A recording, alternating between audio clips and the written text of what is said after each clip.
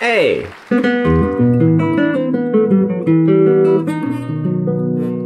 It's time to watch Alip play some stuff, man.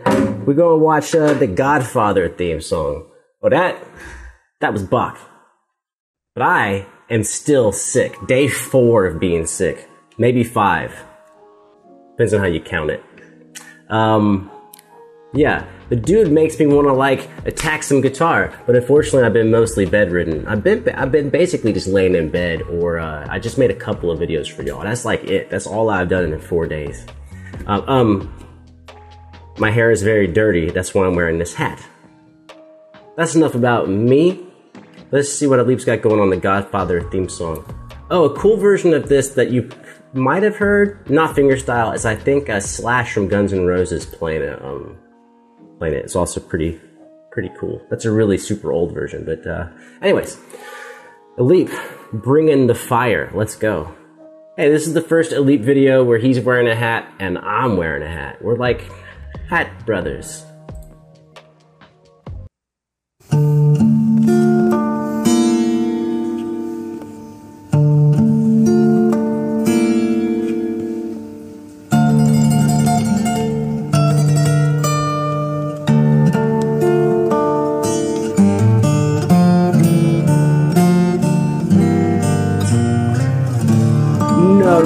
No, hold on. I think I gotta hear what he's doing, hold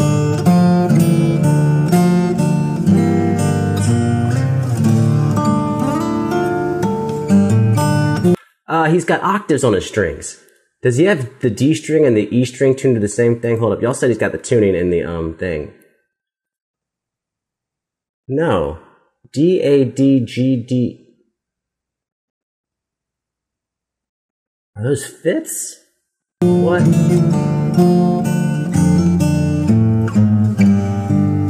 What?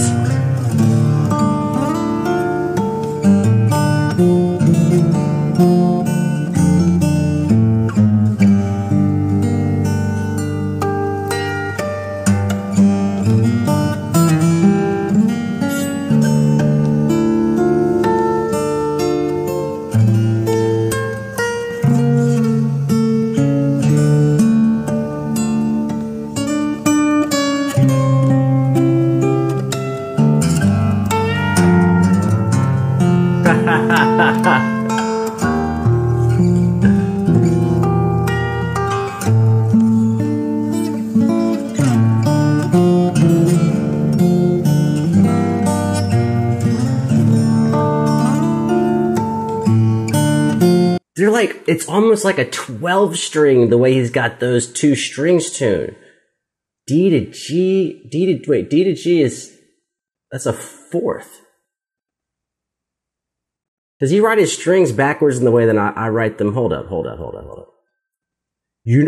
he might be saying high to low. I bet he's saying high to low. They are octaves. I usually when I write my letters, it's from low to high. So D, A, G, D, G, D would be the 6th string to the 1st. I think he's writing them in reverse. I think I was right before. Those are octaves. He's tuned his 4th string and his 1st string to be Ds. And so he's got this really sick octave sound. You look at these shapes he's playing. Right there. That's all. Da, da, da, da, da, da. That little whole thing is all in those pairs of 4th and 1st strings. He's playing octaves, but he doesn't have to play these weird-ass octave shapes because he's changed the tuning.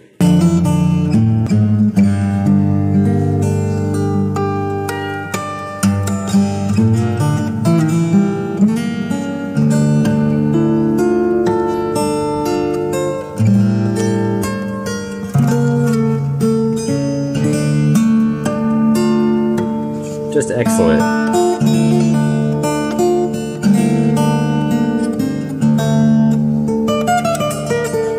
Nice.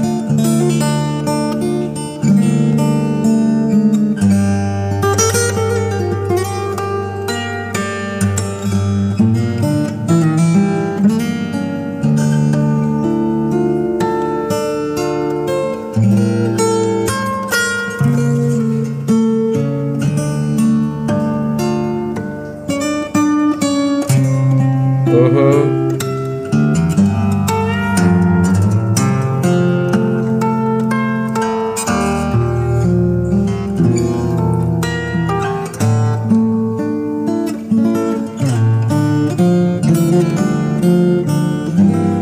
let's point out something. If y'all been on the journey or you watched a bunch of his stuff, the more you see a player play, and the more you pay attention to their playing, the more you can see the decisions they're making by what's missing, right? We have not seen any fast runs. That's a choice. He could put them in. He knows how to do it. He's choosing not to because it would mess up the sound of the song. And we haven't seen any of his characteristic like half note bends or even like vibrato. He's keeping it very melancholy and serious. And he's decided musically that bending, other than that cool bend behind the nut, on his actual fretting hand, he's not bending, he's not playing any absurd fast runs because he prefers the integrity of the piece. But he doesn't want it going fast. That makes sense. It changed the mood of the piece. Now,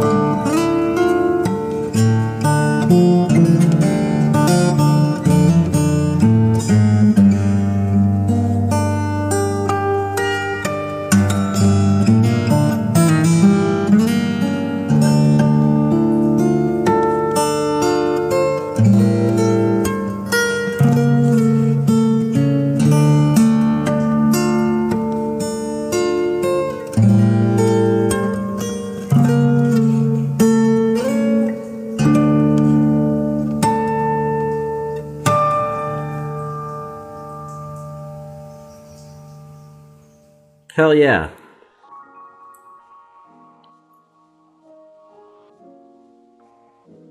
I just love, I love how seriously he played that.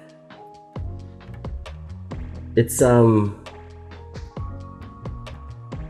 don't know how true this is. You know, we all believe certain things that maybe are or are not true. But when you play a lot of different styles of music, you know, really peppy stuff, things with kids, things with friends and family, things that are joyous, things that are really sad, that I'm kind of the mindset, and not everyone agrees with this, I'm kind of the mindset that you have to almost turn the movie on in your head. You have to play a movie in your head that's happy or sad and kind of trigger an emotion inside, and then let that emotion come out into your playing while you perform. Like, I'm not the type of person who could be thinking, oh, what a magical, awesome day it is, and then be playing a funeral march at the same time. Like, I would not do justice to the funeral march. So, to me, I think Alip very much was very serious and intentional in just his being while he was playing that song. And I think if he was super happy and smiling, I think he could play the song just as well.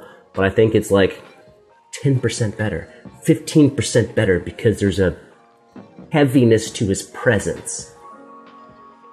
Anyways, that's why you should always find time in your life to watch great people play great music, because it's like learning a language.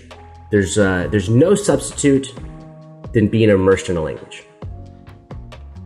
They're just right. That's why kids learn languages so fast. So like, if you want to make great music or recognize whatever it is, but like, there's just no substitute from hearing great players. Like, that's they're the language of good music. I feel like I wasn't very articulate in the very last part of that, but whatever. Blame it on the pudding hat. All right, I will